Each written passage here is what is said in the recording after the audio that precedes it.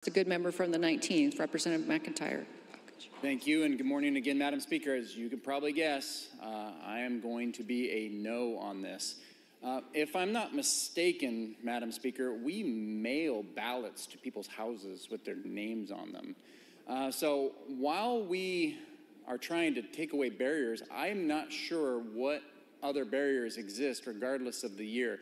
Political scientists have known for some time that there are factors that contribute to people's engagement in elections. They've known this for over 100 years and have written whole textbooks on factors that make engagement high or low and what candidates can do to maximize that. But we as a legislature, I agree, we should be lowering barriers. I don't know what this is actually lowering, being that we send the ballot to their home, and at their leisure, when they want, they can read through it, fill it out, and send it back. Another thing is just, I mean, if people don't want to vote, that really is their right to do. I believe in freedom so much, it's to a fault. Like if someone doesn't want to vote, I feel like I don't want to force or mandate. I want to remove barriers, absolutely, but I mean, it isn't a virtue to have high voter turnout in an isolated vacuum. If you're not aware, Madam Speaker, the country with the highest voter turnout in the world is North Korea.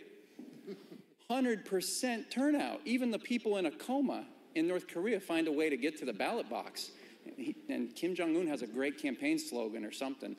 But no one would say in this body, at least me, I would never say, that they're doing things right in North Korea, because that's not the end result. The end result is freedom, allowing people to choose. And people will choose when they want to vote. They'll choose when they don't want to vote. They'll choose when they're passionate about an issue, and they'll choose when they're not passionate about an issue.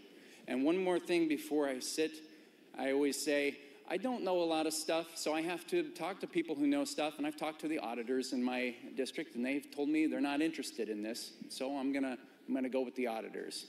Please vote no.